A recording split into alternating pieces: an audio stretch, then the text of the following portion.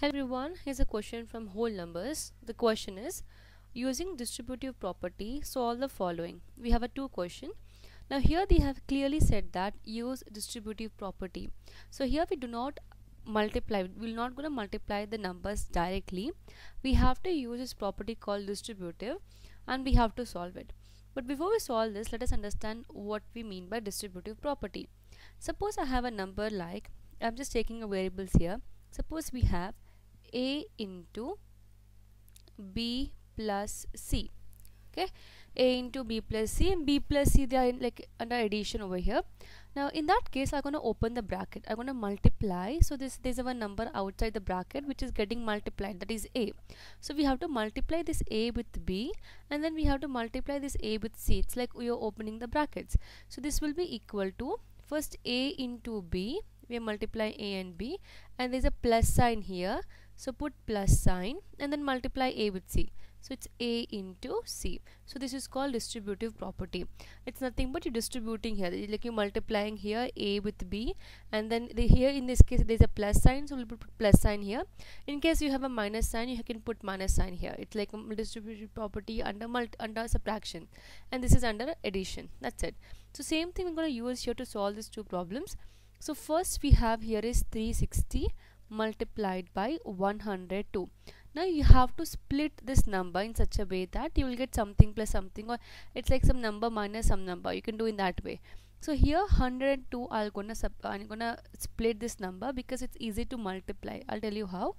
So here I have a 360. I'm not gonna split this number, multiplied by this 102. I'm gonna write it as 100 plus 2. Okay, now we're going to use a distributive property. So multiply this 360 first with 100 and then later with 2. So here we have done 100 plus 2 because it's easy to multiply with 100 and also with 2 instead of multiplying with 102. Right, you can even open 360, like it will be 300 plus 60, and then you have to multiply with 102. So we just split a number which is easy for multiplication. So this will be 360 multiplied by 100, then plus 360 multiplied by 2. Now here when you're multiplying this with 100, you don't have to multiply, just put these two zeros at the end.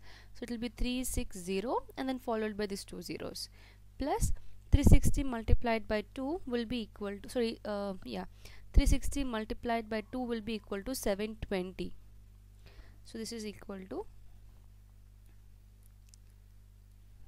now you have to add this 2, so it will be 36720. That's it. So same thing we go do for the next two numbers. That was the first problem. So here also you can split a number. Now here this is an interesting one. The first one we have got 100 plus 2. In second case I'm going to use a subtraction here. So here we have 35 multiplied by 98. So here I'm gonna split this 98. You can split 35 also, like 30 plus 5. Again you have to multiply 90 and 5. So like you can multiply, it's easy, you're gonna get the same answer. Or you can just split the 98 here.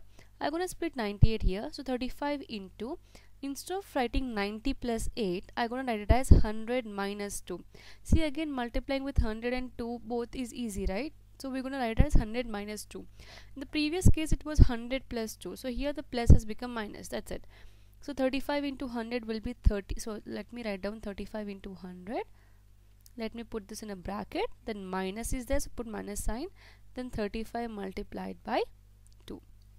So this will be equal to 3500 minus 35 2s is 70. So you have to subtract this 2. So when you subtract this 2, you will get 3430. So that's it. This is how we can use a distributive property to solve the problem. In case you have any other question from this chapter or any other chapter, you can drop a comment. I'll try to make a video on it. Thank you so much for watching.